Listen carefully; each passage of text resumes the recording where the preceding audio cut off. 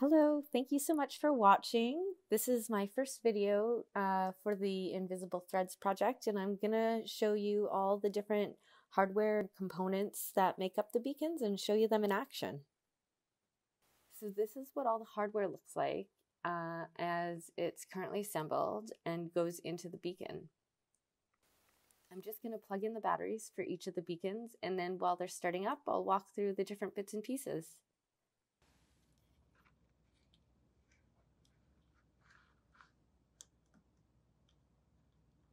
Okay. So you can see here we've got a LiPo battery which powers the beacons, and that plugs into the particle electron, and it's blinking green right now because it's trying to connect to the cellular network that the beacons communicate over. And then it begins to breathe cyan once it's happily connected, as it's doing now. And this also means we should shortly be getting some lights on, probably within the next 30 seconds or a minute. Here are the NeoPixel lights. I'm currently using a NeoPixel ring and a block of 4. In future iterations, I'm going to try and use less lights to conserve some energy. Ideally, in the design, I'd like to try and get away with only using 8 NeoPixels. Here's the GPS. The GPS is connected to a larger antenna. The particle electron is also connected to an antenna for the cellular network that you can see here. You can see here that a beacon has come on and it's red, so that means that there's no other beacons in proximity, which makes sense because right now we aren't seeing any information from Janet. So this is Brett. We can see here getting information in the console from Brett and not from Janet. Up until now, this project has really focused on figuring out the hardware, programming, and design of the beacons. I've created several versions of them, and in subsequent videos, I'm going to be speaking more about my process in detail, specifically with an upgrade to the third beacon in this family, Alice. One of the things that I'm going to be looking at in the next iteration is making the components more compact and more stable so I don't have any connectivity issues, especially as we start to move them around and take them out in public space a bit more. This includes changing from a particle electron to a particle boron, using a more compact GPS and less lights so that I can use a smaller battery.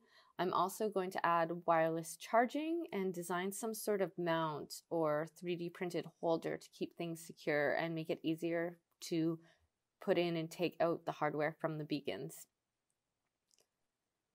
So generally what's happening is that the beacons are sending their GPS coordinates and receiving RGB, red, green, and blue, and intensity values based on their proximity to each other. You can see in the console here that we're receiving a stream of information coming from Brett. This includes the event, which is getting the location, and that is returning GPS coordinates, the time, and the beacon ID. But directly below that is the name of the beacon, Janet, Brett's proximity, and an indication of what the light color should be, in this instance, red. And we will start to see data in this console from Janet as soon as it's available. Brett and Janet are programmed to respond to each other based on their proximity and show a different color and light intensity based on how close they are to each other. When they are beyond 100 meters, or approximately 330 feet, they both glow low intensity red.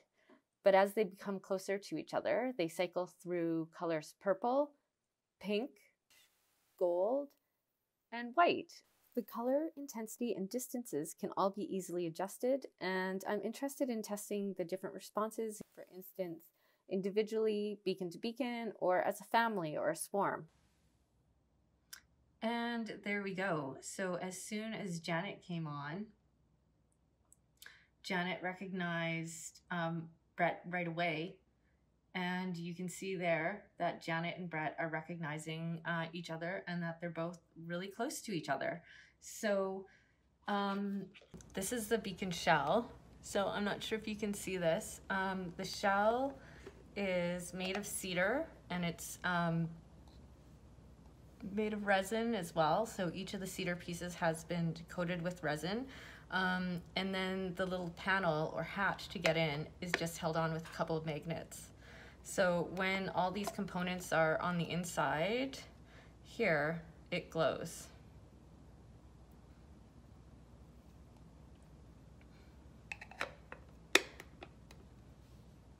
The next steps, I'm going to be putting them together and taking them out for a walk. So next time you'll see them, they'll be in their shells.